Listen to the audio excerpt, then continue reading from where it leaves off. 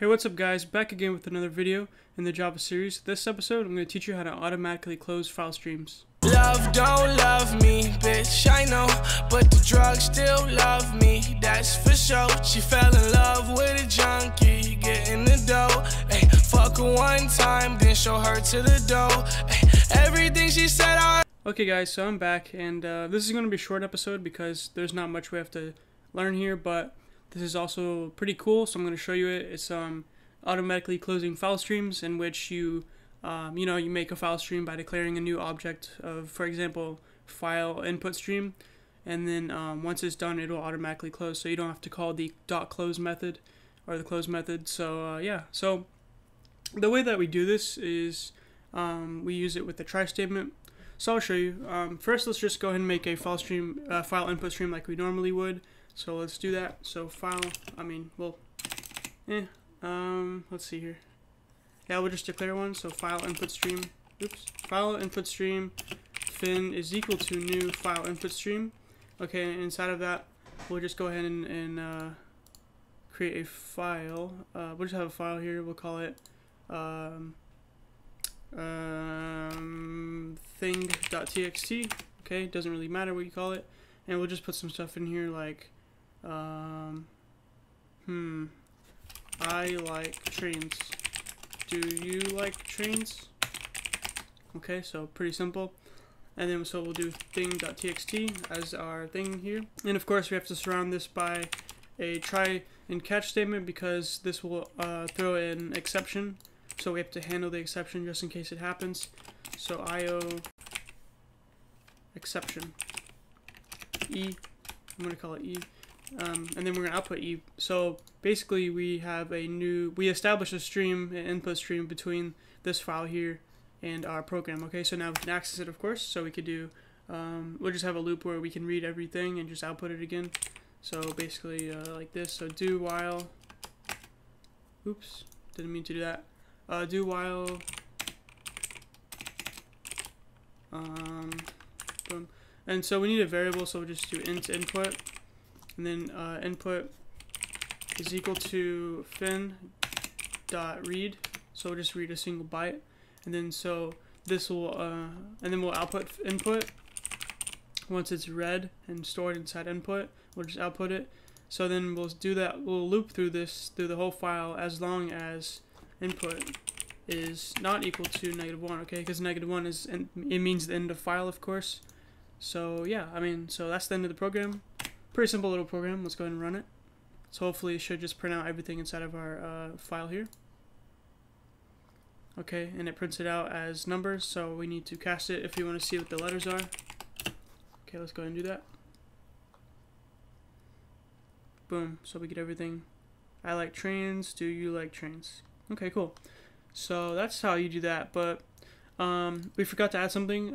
Basically if we leave this open, basically, and the program stops, so it's not a problem. But basically, if we have a program running and it keeps running, even though we're not accessing this file stream anymore, we're done using it, it's still gonna have that safe space, that piece of memory saved for this file input stream. Okay, so you're wasting memory, and you have a memory leak.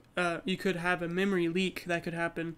So basically, what I'm trying to say is that you want to close this stream once you're done using it by using fin.close. So we'll just go ahead and add that just to test it out. And yeah, so there you go. And we've already done all of this in the past episodes, but basically what I want to show you is that we don't actually need to type this manually anymore. I believe either JDK 6 or 7, they added a feature where you can actually automatically close it within a try statement. So if we add a try statement here and give it a parameter, the parameter will actually be our stream. Okay, so if we just cut this and put it in here, and then get rid of this semicolon, and let's see, we have an error.